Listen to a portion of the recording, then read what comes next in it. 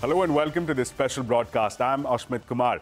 Now, the increasing legal wranglings between the opposition state governments and the central government over several issues has the Supreme Court worried. Today, while hearing a petition filed by the Congress-led Karnataka government, the court observed that there should not be a contest between the states and the centre. The apex court stopped short of issuing a notice to the centre and asked both sides to resolve the issue amicably. But this is not the only instance of a state government at loggerheads with the centre. The DMK-led Tamil Nadu government has also moved the Supreme Court seeking disaster relief. In another case, the Tamil Nadu government moved the court against the state's governor who administered the oath of office to a minister only after a sharp rebuke by the apex court. The CPM-led Kerala government had also moved the apex court over its borrowing limits. That case specifically, the one with Kerala, has now been referred to a constitution bench. Joining me now to discuss the tension on centre versus state relations, especially in southern India, is Senior Advocate Mahesh Jethmalani, also a nominated Rajya Sabha MP. Mr. Jethmalani, thank you so much for joining us. Thank you for your time. First question, the concern that has been raised by the Karnataka government as well as the Tamil Nadu government is that disaster relief stretching up to almost 50,000 crore rupees. That's the combined demand. 18,000 crore rupees for Karnataka, around 39,000 crore rupees for the Tamil Nadu government. There is no action being taken by the centre, and they felt the need to move the apex court. Is there a trust deficit here? Well, I don't know. Look, the matter was in court today, and from what I gather, the Honourable Solicitor General said that instead of moving court, they should have taken it up with the centre and tried to do exactly what the court suggested, i.e. resolve it amicably instead of making it a matter of a legal dispute before the Supreme Court. So, that if the Karnataka government had not taken that step, as the Solicitor General affirmed, and what the court recommended, the two-judge bench recommended it should do, right? If it hasn't done so already, then perhaps that's the best way to resolve this dispute. I mean, I don't think the centre is going to risk the unpopularity of releasing funds which are due to the state for, disaster management, drought in the case of the Karnataka government. And not only a question of popularity, but I think it makes for good central, federal centre-state relationships, for the smooth functioning and to avoid these contests. It also creates a very bad optics that if the centre is to withhold funds which are due to a state government. But having said that, I don't know if that's the case in any of the cases which are pending pertaining to non-release of funds by the centre to the concerned states. You mentioned Kerala, and I believe there's also something to do with Punjab, if I'm not mistaken. Fair point, Mr. Jethmalani, but let me come back to you on the observation that Justice Gawai made today. He said that he's concerned with light of these various cases that are coming to the top court. So this comes in context of the Kerala government with the borrowing limit. They were seeking immediate borrowing of about 26,000 crore rupees. That case has now been referred to a 5-judge bench. These cases, of course, are also yet to be decided. A response is sought from the centre in 2 weeks' time. Does this entire exercise perhaps reduce the effort, the fiscal efforts of the state governments for any relief measures that they may be willing to undertake? Does this discord between the centre and the states come in the way? See, look, actually, when it comes to a question of discretionary funds, if you are asking for grants and aid or loans from the centre, right? I mean, there's a recent case of the Delhi Jal Board, the Water Board of Delhi, right, where they're doing the same thing. Now, if states have been profligate, if you indulge in freebies, for instance, right, and you are not able to generate your own revenues for even the basic management of administrative expenses, then the centre may have a case that, listen, you give freebies, you are not able to generate any funds to sustain autonomous organizations dealing with individual matters like drought relief, or in the case of Delhi, the water board dealing with water supply and water sanitation. So if you're not able to do it, then there's a case. So what is the pending issue? It all depends. Loans and grants and aid, right, cannot be given for the asking, right? There has to be a strong need for it. And also, the conduct of the state government on the question of fiscal prudence is a consideration which the centre will take into account or ought to take into account.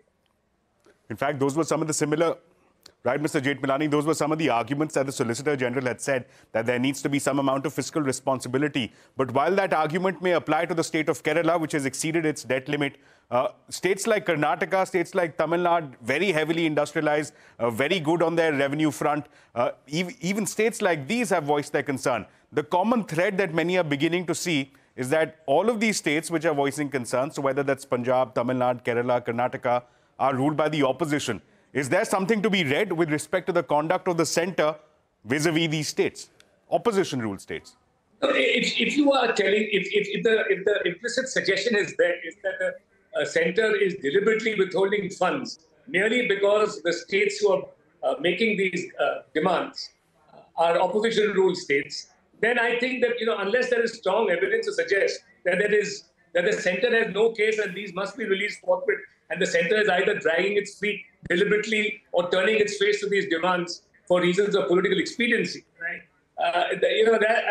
It's something that I find extremely difficult to believe, because the government would come into, the central government would not risk alienating the people of the states concerned. I think the people of the states are far more important, and their welfare, their protection from disaster management, from disasters is a far more important issue. It's either you believe that those who rule the centre are deal in narrow political pettiness, right? Or they are statesmanlike. I do not believe that the government of the centre would play petty politics in matters such as disaster relief. Sure. Let me also draw in the issue of the tensions that we've seen, not just between the centre and the states, but also the governor and the elected assemblies. The most recent example of the Tamil Nadu government wanting to reinstate K. Ponmudi as a minister, the governor not obliging, the Supreme Court having to intervene, and then coming out with some very, very strongly worded observations against the governor and the conduct of the governor. This is not in isolation. We've seen similar conduct of the governor, perhaps not acceding to bills passed by the assembly. Karnataka, Kerala, the Tamil Nadu government have raised these concerns. Is this perhaps an extension of this trust deficit that exists, that even the governor and the state administration, the state government are not able to see eye to eye, the governor not acceding to the requests and the actions of the state assemblies? Yeah, and Ashmit, since really the governor is a representative of the central government in a concerned state, right? There is always some. It is impossible for a governor, right, no matter how impartial he strives to be, right, to maintain an optimal degree of impartiality. But having said that, the misuse of the gubernatorial office is as old as the hills. It's been happening since times immemorial. So there will be some cases. I don't want to give specific instances, because on specific instances, I'm not qualified enough with the information necessary to make those inferences. Right? So there may be cases where there have been excesses of jurisdiction and, even political motives. I don't know. But one has to go on a case-by-case approach. And what the facts are in a given case, the fact that the Supreme Court has come down heavily, of course, is something which has to be paid the highest respect to. One has to bow to the Supreme Court's observations and say, without being, partisan, that Sure. if the Supreme Court has so found, then we are bound by those findings. Sure. Let me come back to you for one final question, that as far as this issue is concerned, the observations that fell from the Apex Court, whether with respect to the governor or today with respect to the centre-state relations, the observation is in the direction of hinting at perhaps a constitutional breakdown. As a jurist, what would your assessment be of the situation where increasingly We are seeing these cases of the state assemblies agitating against the governor appointed by the centre, agitating against the centre for non-grant, non-release of funds. Is the court the right fora for deciding these issues? If not, then what is the way forward? Well, I mean, if there is a breakdown of relations between the governor and elected representatives of the state, right? Ultimately, you need somebody to mediate. And the best person to mediate, the best institution to mediate is the Supreme Court. If a state feels it has no other choice, then it has the right, and indeed the court has the jurisdiction to entertain such differences and try and resolve them. If it finds that the conduct of any party to the dispute is excessive, right, and unconstitutional, it is the duty of the court, right, in remembering that, for instance, that the governor or a chief minister, right, are all occupying high constitutional positions, right, to gently reprimand whoever is wrong. I don't see anything wrong in that at all. That's what the courts are for. They're there to prevent abuse of power, no matter how high a dignitary may be. Sure. Right, Mr. Jethmalani, appreciate you joining us and sharing your insight with us. With that, we're heading into a very short break, but on the other side, we continue this conversation on this tension that is being seen between the central government and the state governments and what that will translate into fiscal terms. We'll come back in just a bit.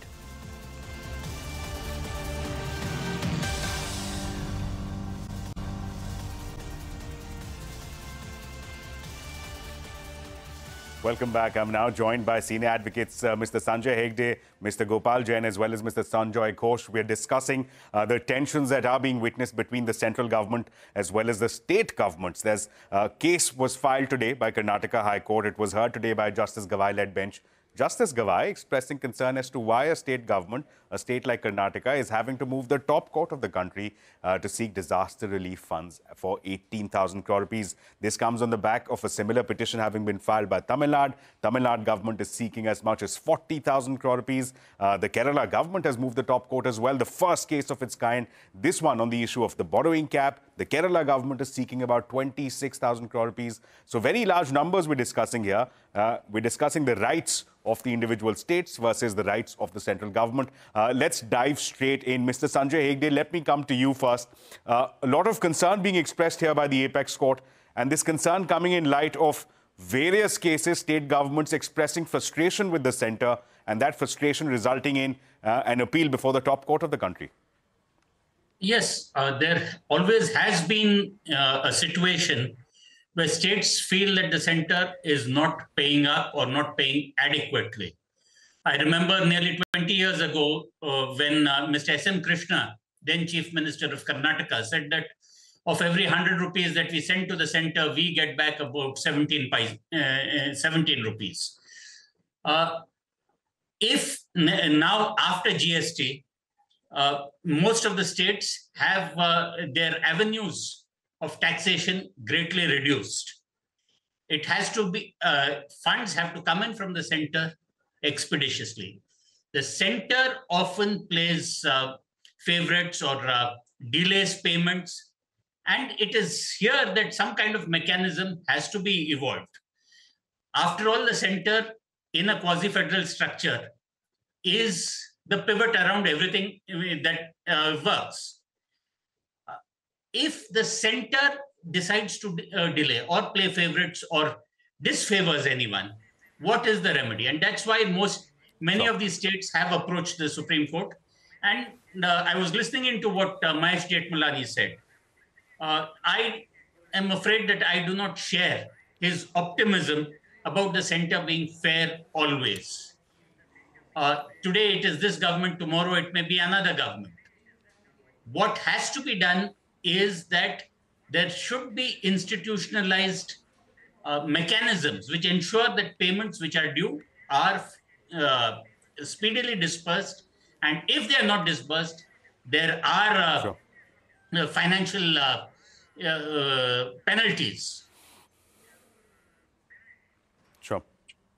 Let me take that up with Mr. Ghosh. Mr. Ghosh, I was reading through the petition that has been filed by the Karnataka government as well as the Tamil Nadu government. What those petitions seems to allege and indicate is that there is a discriminatory behavior. To the layman, when one sees the state of Kerala, the state of Tamil Nadu, the state of Karnataka, as well as the state of Punjab moving against either the governor, which is appointed by the centre, or directly against the central government, is there something to be said about the composition of these states? The fact that they happen to be opposition-ruled states, is that something that contributes to the understanding and the claim that there is a discriminatory behavior being done by the centre with opposition-ruled states?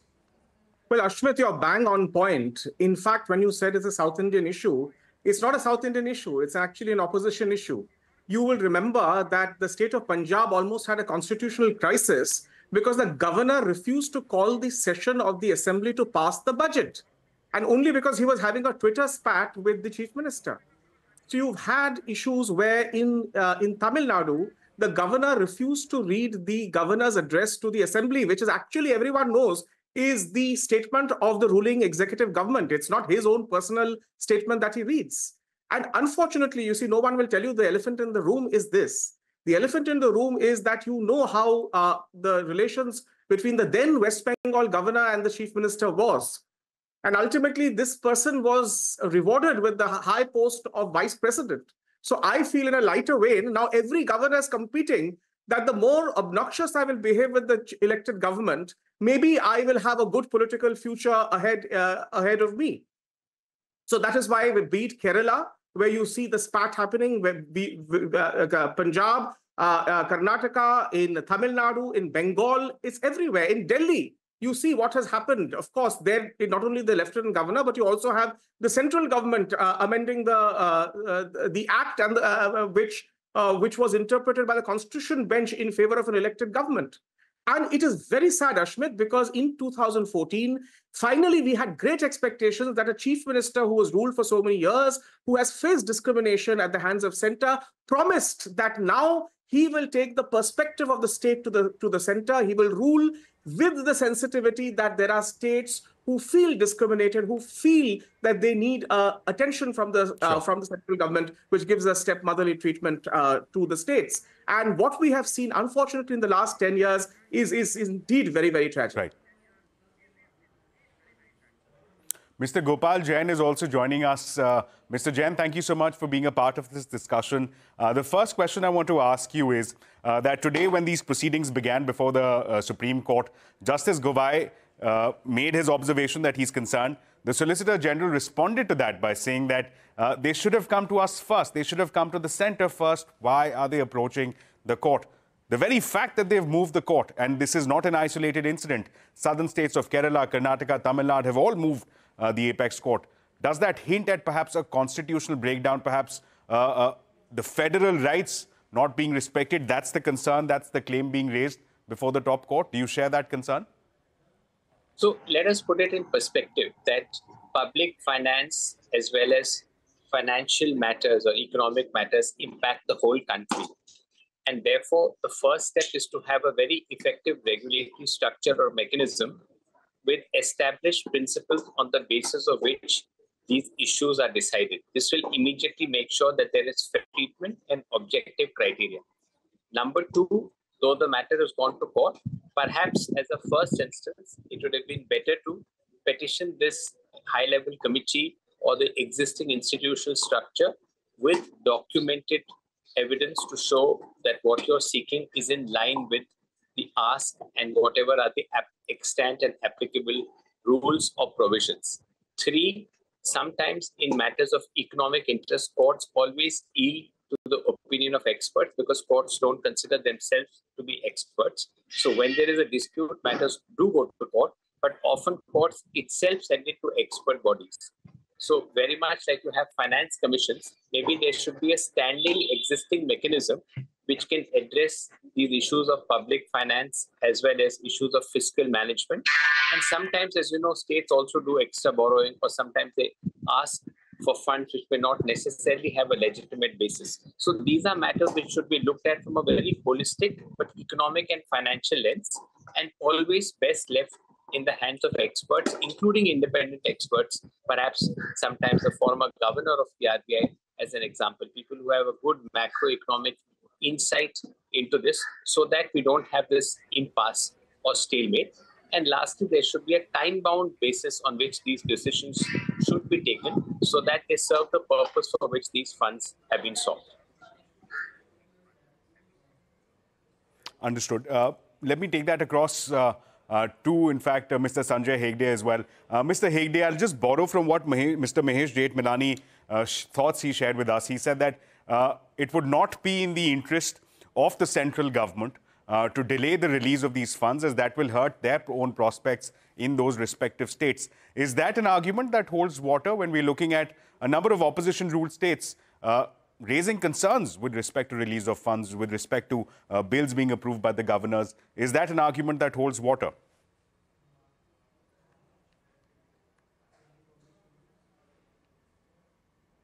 One minute.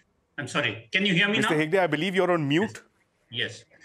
Theoretically... Crystal, go ahead, Mr. Hegde. Theoretically, it may hold water. But as Lord Keynes said, in the long run, we are all dead. The thing is that if the centre delays crucial funds, especially in and around election time, then there are consequences. Whether the public at large says that, look, it is the centre which is not paying up, and therefore we shall take our anger out on the party ruling at the centre, or whether take the anger to the states concerned, we do not know. The real thing is that there should not be an incentive for the centre to do such things, and there should be disincentives if the centre does it. So an organization which has possibly a majority of state representation, which ensures that the centre acts fairly with all the states, Sure. is the need of the hour. Sure. Mr. Ghosh, let me take that up with you as well. The point that Mr. Hegde is making is that non-release of these funds hurts the prospects of the party in power in those states. Just borrowing from the petition that Karnataka government has made, for instance, they said that a high-level committee meeting is due from November of 2023. That high-level committee has not happened. That's the reason why we don't have 18,000 crore rupees, which we need dramatically for our drought relief measures. Is there something to be said about the fact that this petition comes just ahead of the Lok Sabha elections, that there has been a vacuum of sorts, no decision being taken on the Karnataka demand for 18,000 crore rupees in the build-up to the elections? Well, look here, I don't want to comment. Maybe this petition is also filed by the state for electoral purposes. But unfortunately, in this battle of political parties, and as I said, I don't hold the candle for any political party. In the battle of these political parties, it is the people who suffer. For example, you have the Manrega dues of workers in West Bengal. Now you have the state ruling party fighting with the central party. And in the end, this is not a good message being sent out either by the party in opposition or the party ruling in the center. However, I have my doubts with regard to, what my respected co-panelists said, because these are all very, very, noble thoughts. You'll have a committee, they'll meet, etc. That doesn't happen like that. So, at the end of the day, the power of the purse is with the center.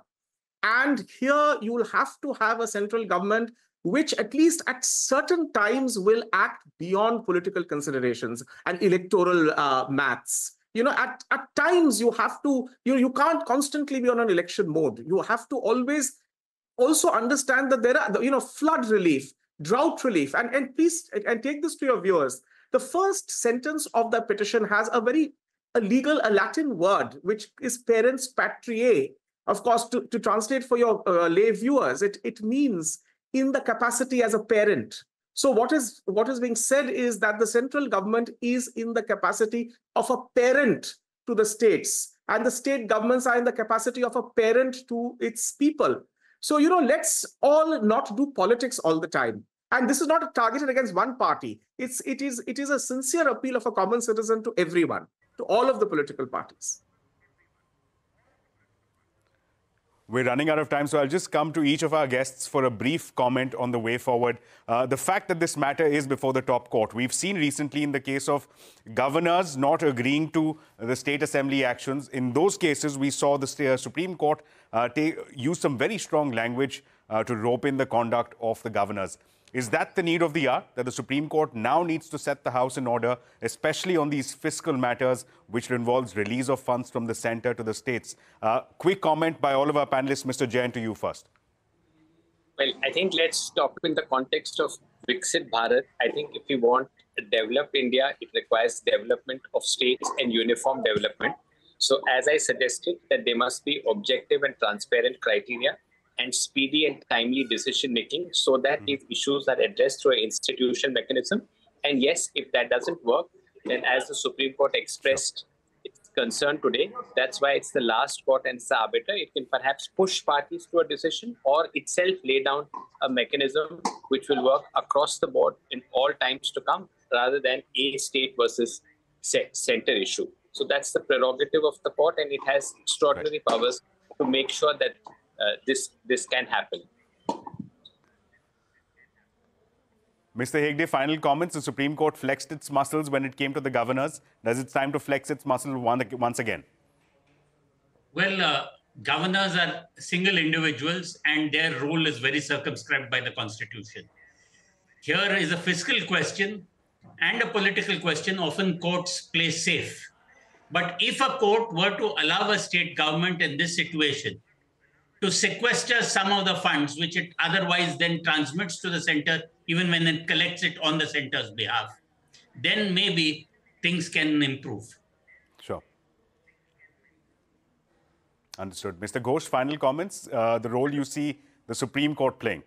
Yes, the Supreme Court plays a crucial role. And it's time to hold governors accountable. In the Maharashtra Assembly case, the Supreme Court ultimately held that the governor was responsible for acting in an unconstitutional manner. But unfortunately, Governor Koshyari got away with nothing. So, it is time when you put your, you have to put the house in order. You're not going to have these governors resign. We have those days are gone when governors will take moral responsibility and resign or accept responsibility, or the center will recall governors. So unfortunately, we are left with the court, and the court now has to come up with a very, very strict mechanism to hold these governors to account. Well, the Supreme Court has given the centre to come back with a response in 2 weeks' time, especially with respect to the Karnataka government's demand for 18,000 crore rupees. I'd like to thank all of our guests for joining us. Mr. Hegde, Mr. Jain, Mr. Ghosh, thank you so much for sharing your insights with us. And with that, it's a wrap on our special broadcast. More news and updates continue right here on CNBC TV 18.